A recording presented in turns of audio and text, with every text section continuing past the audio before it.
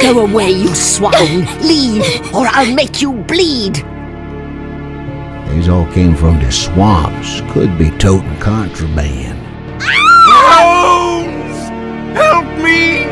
Do not fight the calling! Blood! I beg of you, Holmes! Fatigue! Relieve your blood! Oh, no, it can't be. It can't end like this. Again, this nightmare haunts me. It won't let me forget. How did this all begin?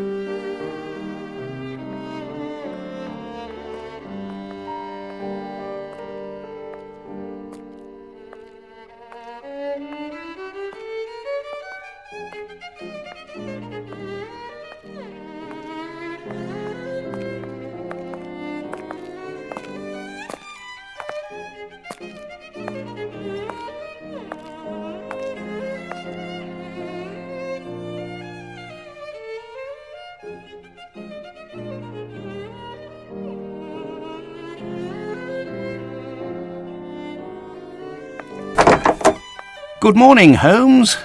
Looks like a typical London day. Fog in the morning, fog in the afternoon. Ha! And here's a surprise. Fog in the evening. Good morning, Watson. Can you imagine?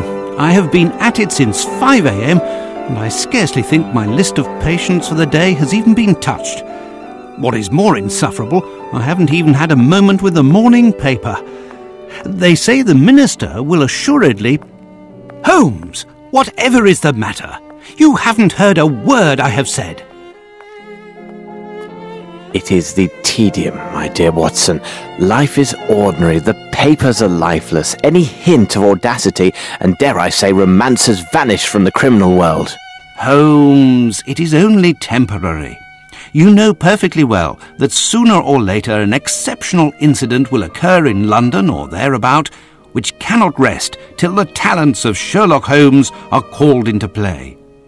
Then it will be up to your agile wit to set things right, which should satisfy your constant need for mental gymnastics. I hope the heavens hear your words, Watson. I hope they do indeed. I must take my leave, Holmes. I have an appointment with a rather odious man, Captain Stenick. He is apparently in a state, with near tachycardia due to some problem involving his manservant. Why don't you get out for a brisk walk, Holmes? Perhaps buy a newspaper or visit that fellow, Barnes, over on Glentworth Street. You might remember him, the bookseller. He has some new volumes of the particular sort that should occupy your mind for a time.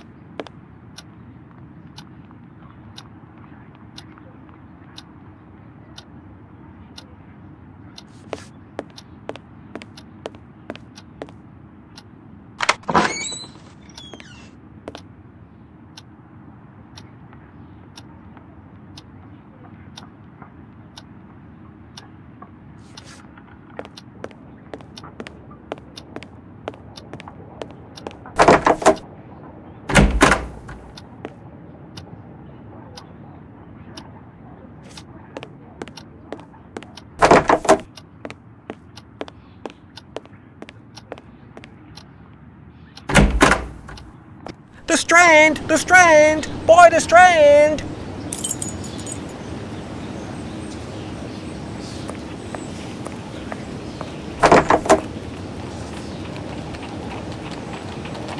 Strand! Strand! By the Strand! So, my young friend, what is the news? Nothing of interest for the great detective, sir. Those old stuffed shirts ate up half of London at their big scientifical to-do, and some Scandinavia princess is driving the locals wild with curiosity. A Scandinavian royal is in London? If you and the lads can look sharp and find out more about her visit, there will be some coin for your pockets. Righto, Mr. Holmes. If there's aught to be found, the irregulars will have it. I'll send the words out to the lads.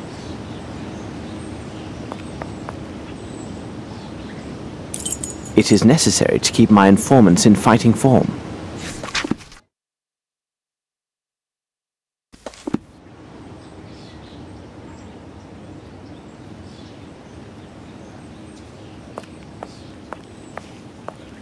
I have no reason to go there. I have no reason to go there. I have no reason to go there.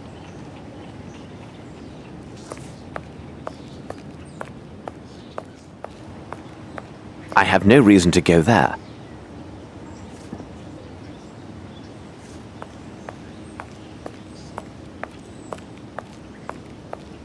I have no reason to go there.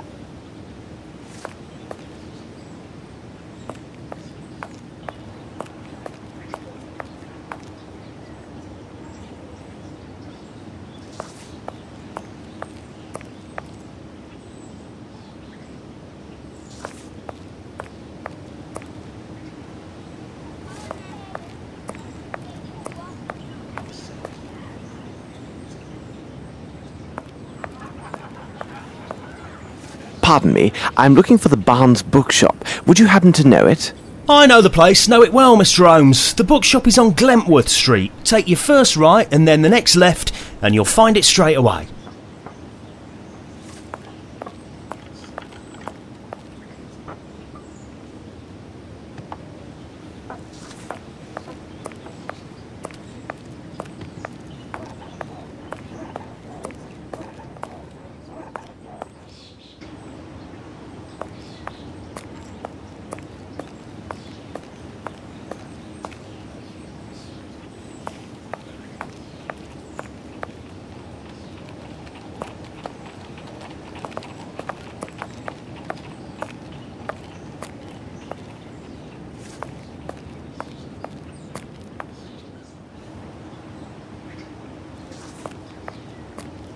My respects, Miss Fleming. Good day, Mr. Holmes.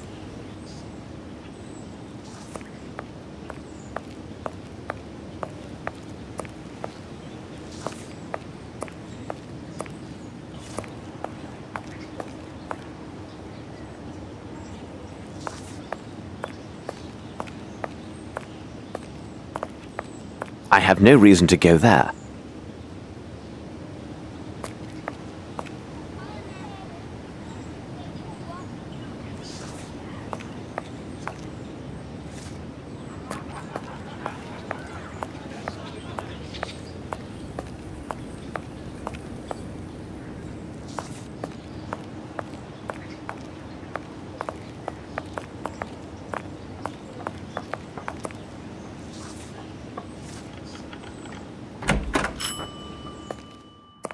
Good morning, Mr. Holmes. How are you? I have some new novels that should interest you. A nice illustrated volume on fish and a collection of legends on piracy. They must be here somewhere.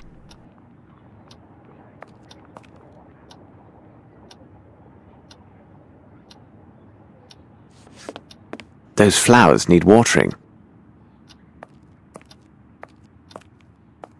What can I do for you, Mr. Holmes?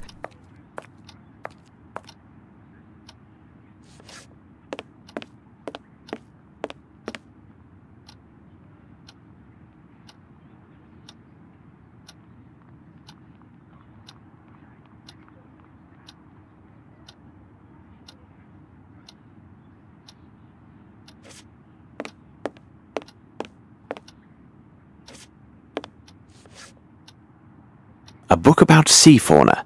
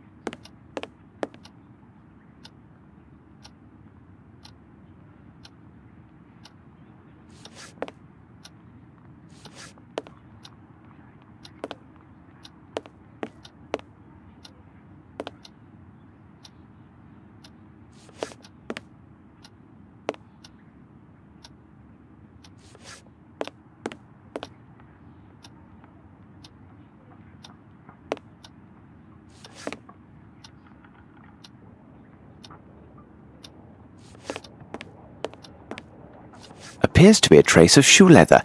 Did somebody fall here? By the way, Barnes, before some misfortune befalls you, I am quite certain Miss Fleming, the flowers saleswoman, would prefer chocolates to a fractured bone. But how could you know that? Indeed, even she, I told no one about this. Other than Dr. Watson, that is. Oh, I see now how it goes.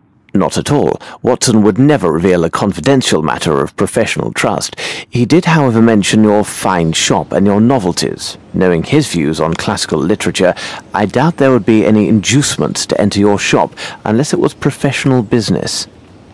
What would trouble a man of your age and position, sufficient to require the services of a doctor? I noticed trace of shoe leather on the stepladder and deduced that you no doubt lost your balance, fell, and likely suffered a nasty sprain.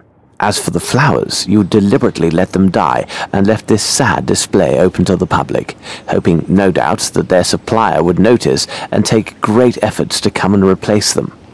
Also, I know Miss Fleming to be a statuesque woman, so typical of the Scandinavians.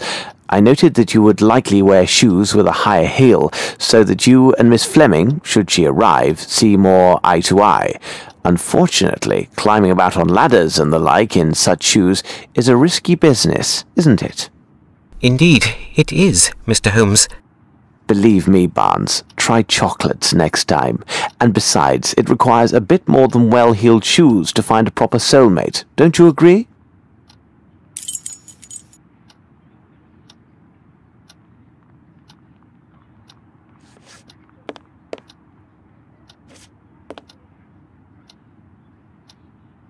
Ah, Miss Fleming.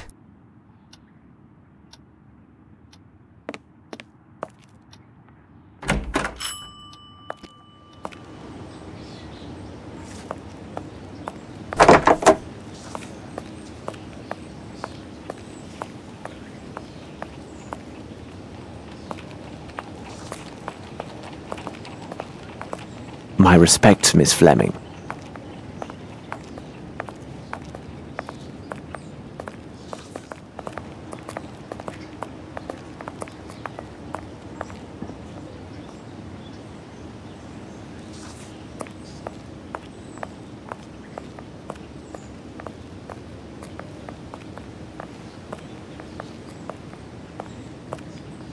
I have no reason to go there.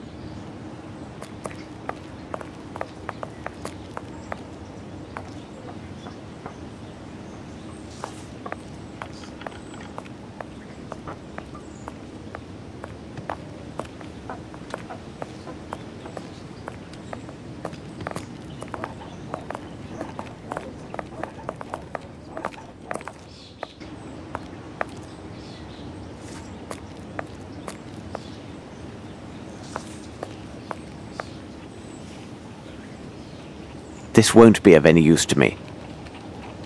I have no reason to go there.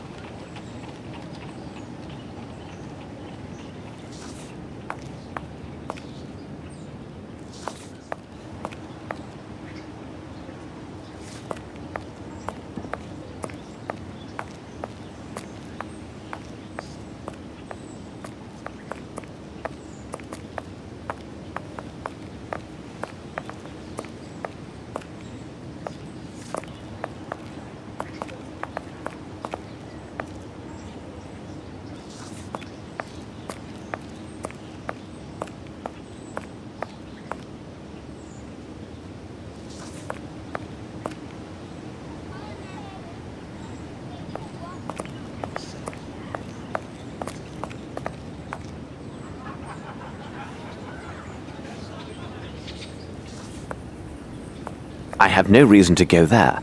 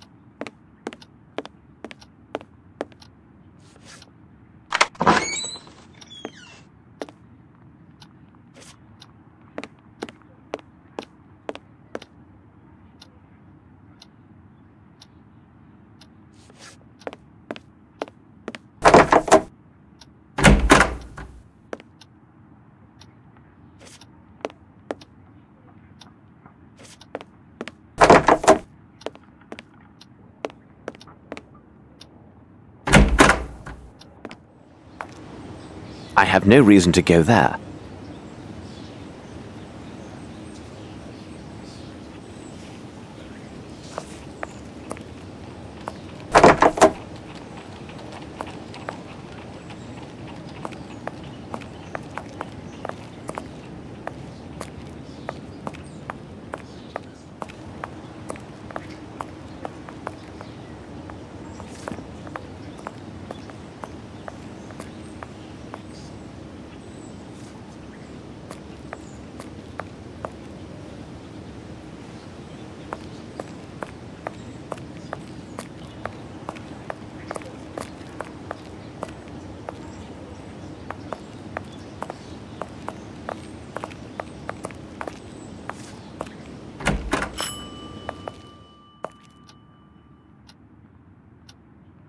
Ah, Miss Fleming.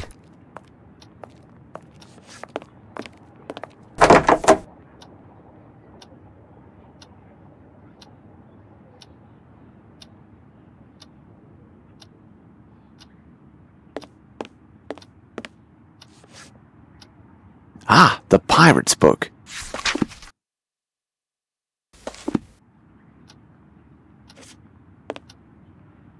I will take them. Thank you, and goodbye, Mr. Holmes.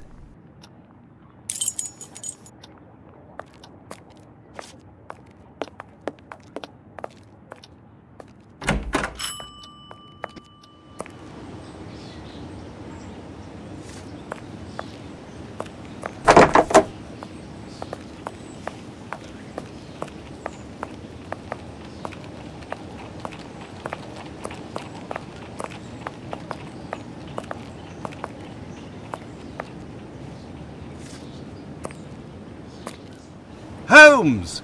Here!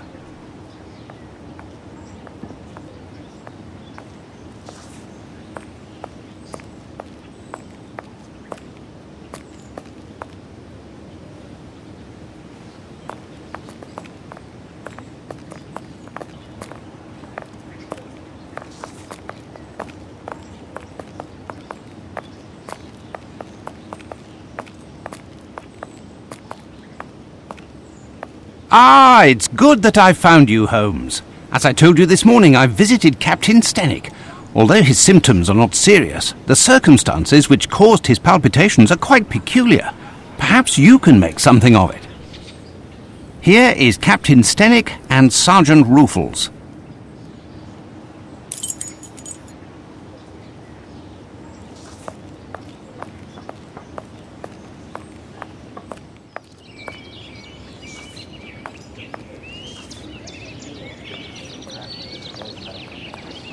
Captain, I understand from Watson you are quite upset.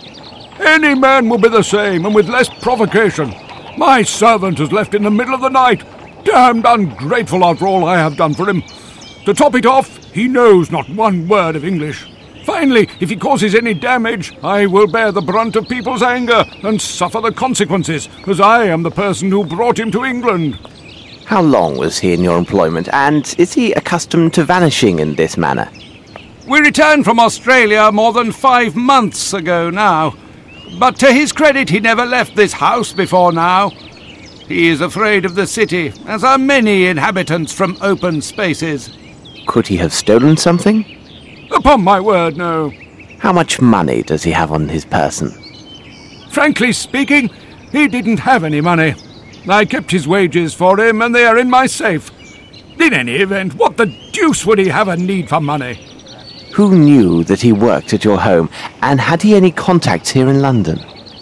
Anyone who deals with me professionally knows Baopa is my personal servant. As for his contacts, they are limited to the delivery men who bring food or other items to my home. What reason could he have to see anyone other than myself?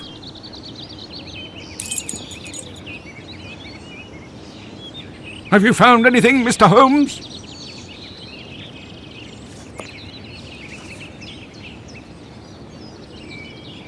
Now then, Sergeant, what is it about, and what elements of the crime do you have documented? Referring to the official report, the following particulars were taken down. A young Maori responding to the name Baopa was reported missing by his employer, Mr. Stenick. No one in the surrounding area saw or heard anything relevant to this incident. In truth, we rarely concern ourselves with cases such as this, but the lad speaks not a single word of English, and according to his employer, has considerable strength. Considering the wild customs of his native land, who knows what damage he could cause? You must know, Mr. Holmes, there have been a few similar cases reported recently. The facts are much the same. Immigrants from the poor districts have been reported missing by their families. We expect that some low-class brothel has opened its doors to the local exotics, and Mr. Holmes, you can imagine how word would spread. Mark my words, with his unique looks and speech, we'll find this boy in no time. I imagine he'll have nothing worse to show than empty pockets and a delighted air. That is a possibility, to be sure. However, I would be most grateful if you could ask your superiors to send me the reports about those similar cases. I rely on you, Ruffles. Watson, continue your search here. I must follow another lead.